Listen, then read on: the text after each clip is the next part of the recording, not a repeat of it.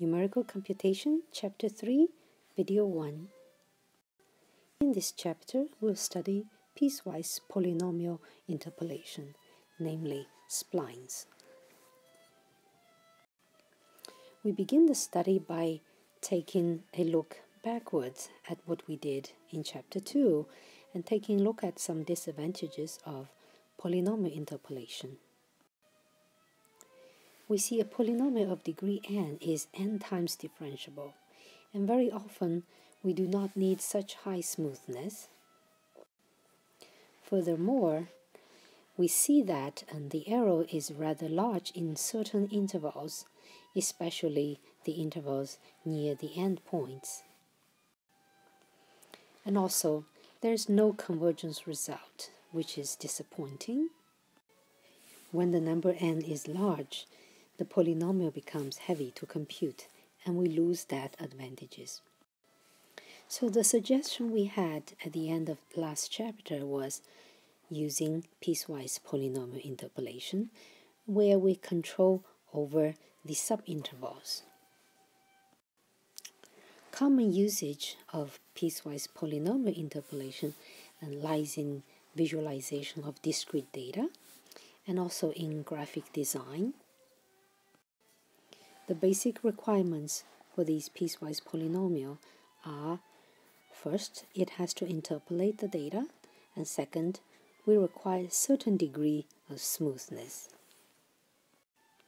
We'll now specify what do we mean by that through a formal definition. So let's set up the problem.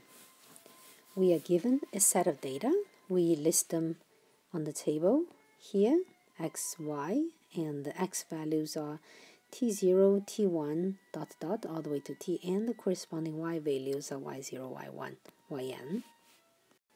The notation is a little bit strange because the x values are denoted by ti, so we need to get used to that. We want to find a function, a spline function, which we call s as a function of x, that would interpolate the data points ti, yi for all the i's.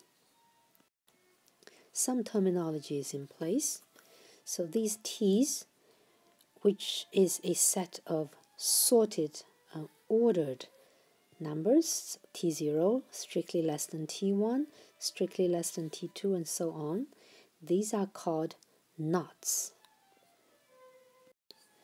The spline function, s of x, consists of piecewise polynomials, where on each interval from ti to ti plus 1, we denote a polynomial si. So writing it out, so on the first interval with index 0, I'll get s0, and then the second interval with index 1, I get s1, and so on and so forth, and with the last interval, I get s of n minus 1. So we see that the spline function is piecewise defined, and where each si's are polynomials, which will satisfy further conditions that we'll specify. Here is a formal definition for a spline of degree k, where k is a positive integer. So s of x is called a spline of degree k if the followings are satisfied. So first of all, each of the piecewise function si shall be a polynomial of degree less than or equal to k. And second, there are some continuity assumptions and smoothness assumptions. So if it's a degree k, and then we require the overall function to be k minus 1 times continuously differentiable. So what does it mean is that if you differentiate the s k minus 1 times, you always get a continuous function. So this means for I equals to 1, 2, 3, 4, and k1, we have the following. First of all, the function has to be continuous. So at ti, approaching from the left and approaching from the right, s has the same value. And furthermore, the derivative, first derivative approaching ti from the left and approaching ti from the right, also equal to each other, so it's a continuous function. one can keep going on until you reach the k minus 1 derivative, and the value approaching ti from the left will equal to the value approaching ti from the right, so that this is a continuous function.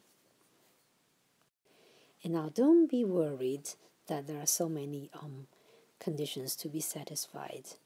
I want to tell you, normally the degree for my spline in practice is a rather small number. Remember, the reason we go to spline is exactly to avoid dealing with polynomials of high degree.